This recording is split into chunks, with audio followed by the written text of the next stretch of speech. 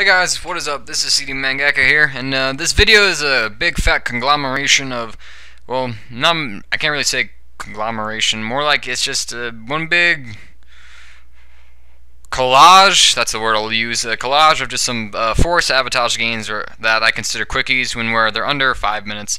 They're about 3 minutes long. We push the enemy out of their spawn. It's just go, go, go. All right, you know what I mean? And hold on, let me turn that game volume down. I don't want to be distracted by that. I was originally going to upload about 2 of these gameplay footages with up in another commentary, but I've decided against it. One, because I included a video clip that was not meant to be uploaded. It was half of a sabotage game. The other half didn't even record because my laptop had frozen in the middle of recording it, and I got like 2 AC-130s in the game. I went like 40 and 6, something outrageous number like that on Wasteland, but it only recorded half, and I'm like, what's the point of posting up half a freaking game? And I was really upset. I mean, it really ticked me off. But in that commentary, I bitched and I moaned about this horrible sabotage team we were facing. I don't know if I want to go into the story right now, but it was on high rise sabotage game. Notice the full party on the enemy team. We had about 5 guys on ours. Freaking douchebags. The whole team began noob tubing, RPGs, explosives. Game went into overtime. We pushed back and forth, and I didn't have a Russian class on. I had a sniping class, and then I was expecting a game of randoms where I could, just maybe get some more footage. But the lobbies merged. We were up against the party, and I was caught off guard, and I'm just like, oh bloody hell. And so yeah, it sucked big fat hairy balls, if you will. But we went overtime. I knew we were going overtime, and basically we lost Franco Guini. He had to go in the middle of the game, so it was us and 2 randoms. One of the randoms put on a mic and began to talk to us. He's got to work on callouts. He's got to speak up a bit more, but he's a good player, and I like the guy just because, I mean, he kind of fought with me through the fire and flames, if you will. And you'll see him in a few videos. But the other random was following orders because I knew he did it. Because I basically told our entire team, it was myself, Yanks, Dog, iDog, and Dud on my team. And I just basically said, guys, okay, just camp, alright? I don't care. At this point, I don't give a shit. It's a douchey thing to do, but these guys are the biggest douches. So I just had everybody camp in our building. And sabotage, how that overtime works in sabotage is that you get 2 minutes to pick up the bomb and go plant it. But it's like Search and Destroy, where you don't respawn. So you die, you're done, and basically it comes down to killing the enemy team. And I know this because the first sabotage game I played, it was around the time where I originally got Modern Warfare 2, before I began the YouTube commentary business. And back in the day when I sucked balls, I went to a sabotage game. It was up against the full party, and they just camped their bomb. My team didn't support me. It went overtime, I ran it, I got killed, and I realized I didn't respawn. And I kept that in mind ever since. And so when we went overtime, I knew, if these guys made a push, we can just wait out the clock and just camp our asses off. Because if we went out there, I mean, it was just, we were going to get it blown up. But the other team didn't seem to be aware of how overtime worked, and so they pushed up like crazy, and we just fought them out.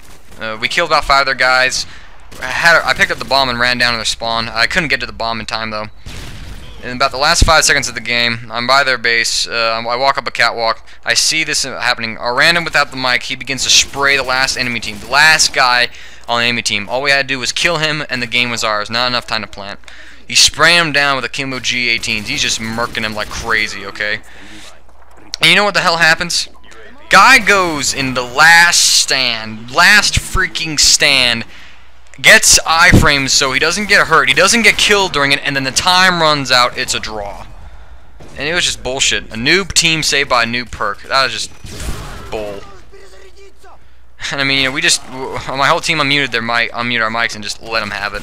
And we all got a message from the same guy saying trash. Trash, that was the best insult that motherfucker can come up with. I gave him a nice little piece of my own mind, though. I just realized I promised I wouldn't go ranting on about this, but here I am ranting. It will fit into the lecture I want to give. I basically wrote him up this message, and I blocked him, and I knew he didn't block me because my guys sent messages, and they got messages back too, if they didn't block him, so. iDog, he just said, shut the fuck up. I don't know what Yank said. Dud and I were sophisticated, though. I can't remember what Dud said. I wasn't paying too much attention. I'm sorry, Dud. But this is what I said, alright? I'm more or less going to be paraphrasing here. You couldn't beat a team, one-man army noob tubing. I think you need to reevaluate just how good you think you are. You can insult me all you want. It just proves you're as a sore loser as the rest of the cheap noob tubers out there.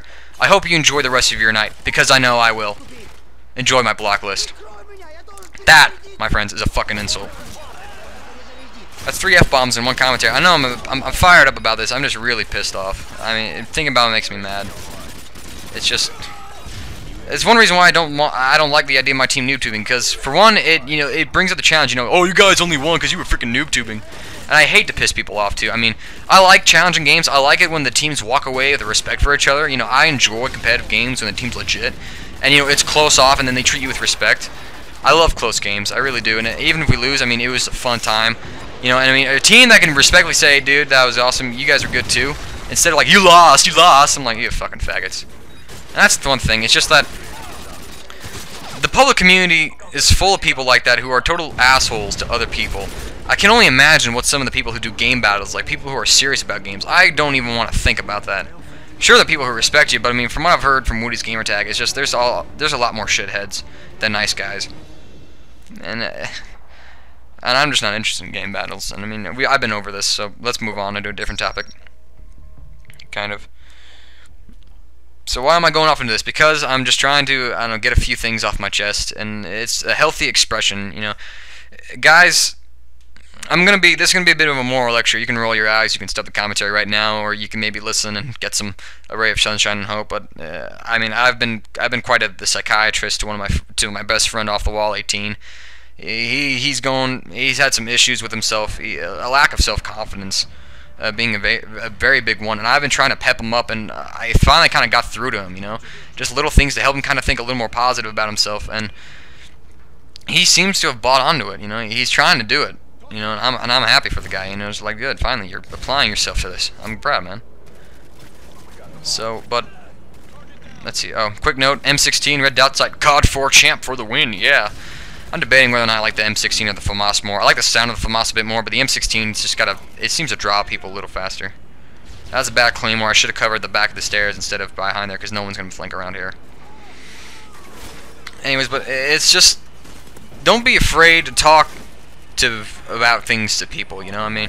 But, if you have a best friend, or if you're close with any relatives in your family, just vent off them, use them to kind of bitch and moan about, and then talk about things that they understand, If you got a good gaming friend, bitch to them about the assholes on the enemy team, the other day, If you got people who, who you've been best friends all your life, go talk about how frustrating it is that you don't understand this and that, and then just try to, think through some things, I guess is the thing I'm trying to say. Because, I mean, there's a reason for every action. Like, I'm going to give you an example here. Back in I'm going to use my crush here. You guys are getting infamous about this. She's on my mind today, namely because I saw her while I was on my way to class. She was wearing this plain white t-shirt, and I was just... I wish my iPod was playing Heaven Sent by Hinder, because, I mean, that's what I was feeling. Oh, God. I'm getting corny here, but it's just... but I mean, everybody has a reason for doing something. Back in April, it was April. We were preparing for the AP World Test, and we were also at the time doing class registrations for our junior year, which is the grade I'm in right now. So, but I was talking to Mr. Rice, my AP World History teacher, about I had a TA paper. I was just making sure I had a few questions filled out. I had a few things right, and I asked him a question. I walked back to my desk, and I noticed a certain pair of legs follow me back, and as I stood up my binder, putting my thing away, I had Animal Eye become in my ears. 3 Days Grace for the win. What? M9 Raffica for the win too. I hope you guys like that. I'm trying to get out of the habit of using shotgun secondaries, go machine pistols or something, just to give you guys something new. But I took out my iPod earphones, and for the first time in about maybe 2-3 months, my crush actually kind of had a conversation with me. She wanted to see what my schedule was, and she tried to make some sort of, just connect me with me way, like, oh, AP Psych, yeah, I'm going to try and take that senior year. I was in cold shoulder mode. I just gave her the best grumpy house look I could, and went, And then I put my earphones back and went back to my music. Felt so good at the time. Felt so good. But I paced around my room like, why the hell did she do that? Why would she approach me like that and just talk to me right out of the blue? You know, I figured, you know, that she caught on that I just didn't want to talk to, because, you know, but as I learned a couple months later, right around August, where I had a bunch of my friends go on a hike, and I got a good friend of mine to get her to go on the hike. I just, you know, he kind of let it slip that she thought I hated her due to the cold shoulderness, you know, and I was not expecting that. So, but then it all kind of made sense, you know. I mean, I flashed back, you know, I mean, if anything, she had heard, like, a rumor or something that I'd recently broken up with my girlfriend. It was around the time where I did break up with my girlfriend, where we broke up with each other. Something like that. Complex situation. I got on her dad's bad side, and it's high school. That's a very bad way to start off. And she was very, very sensitive about hurting people, and she didn't want me to be hurt, so she broke up with me. Yeah, I know, the logic makes a lot of sense as well, so. But whatever, you live and you learn, you move on. And I'm okay. But I figured around the time that I think she had heard that I'd broken up with my girlfriend recently, and, you know, she wanted to, maybe thought I could use a friend or something like that. And then she saw me, you know, talking to Rice about the schedule, and she thought, well, I could probably try to connect him. And then, you know, when she was greeted by a cold stare and a, I think that kind of shut her down. And then a couple more times later, a couple encounters where I was also, again, cold shoulder. I turned my back to her when she tried to give me a little, one of those like acknowledging nods, you know, oh, there you are, as a person. And I just went, duck to the back, bitch. And then another time I sent out an email to everybody, and she responded, and I didn't reply back. And I think after that she just assumed I hated her just because of my cold mannerisms. Then my good old friend had to let it slip. The most interesting thing about me just wasted. Neimer doesn't hate you. What? He doesn't? Damn you, West. Damn you. Oh well. It's fine. I've had a good conversation with her. I told you guys about that in the vlog, but now I'm sounding freaking pathetic. I'm talking to you guys about girl shit. I mean, off the wall, and we've been trying to, you know, I've been trying to coach him, you know, trying to get a girl or two, but you know, he doesn't look, he's not too, I'm gonna be brutally honest, he's not too great in the looks department. He's not fat or anything. It's just that he's got a lot of acne to his face, and he's got a couple other features that make him just he stand out in a negative way. I mean, I remember when I first met him that he looked really weird, and that kind of put me off. But once you get past that and you get used to it, I mean, he's an awesome guy. He really is. I mean, the man I owe so much of my mental sanity to that guy. AJ, dude, you are the bomb. Okay, I'm going to point this out. I did say in my crush voice, Neimer hates me. Neimer is one of my names. And what do I mean by that? It's one of my 3 names. You know, we got first, middle, and last name, but I ain't going to tell you what if it's my first or my last name. Guys who I play with know what my first name is, but I'm gonna ask them to keep their mouths shut about that. I go by Neimer though quite frequently, you know. So I mean, I'll leave you guys guessing. But there's a little piece of personal information. But if you could, just refer to me as CD. But right here, we just go to town on these guys. I get my chopper right about in a minute or two. But there we go. I mean, it's healthy just to talk to people, talk about things to people that you know. Just get it off your chest, kind of think through stuff, and try to understand. I mean, don't hold things down, because otherwise it'll just stay inside and eat you up alive.